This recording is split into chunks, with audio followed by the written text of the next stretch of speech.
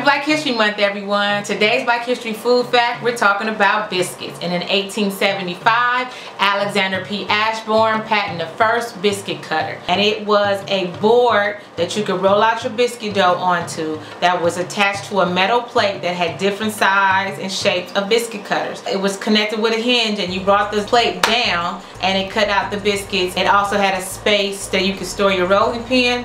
So we want to say thank you to Alexander P. Ashbourne, a black man who patented the first biscuit cutter, making people's lives a whole lot easier to make biscuits back in the day. So you guessed it, I'm making biscuits. Check out the recipe and I'll check you guys out later.